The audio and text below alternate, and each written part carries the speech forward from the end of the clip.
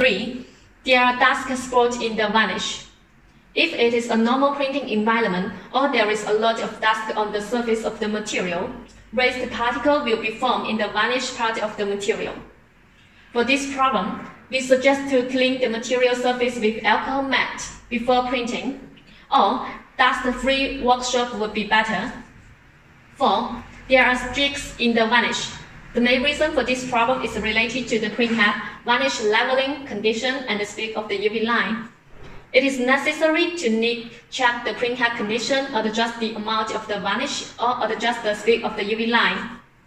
5. Varnish becomes thick, or there is gel phenomenon.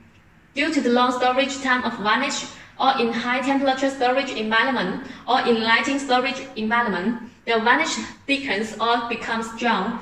The varnish should be used within the validity period, and it is recommended to store at 20 to 35 degrees in a ventilated and dark environment.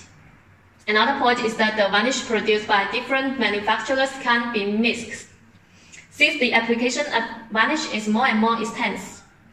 It is helpful to know what will cause varnish problem and how to solve them in the printing process.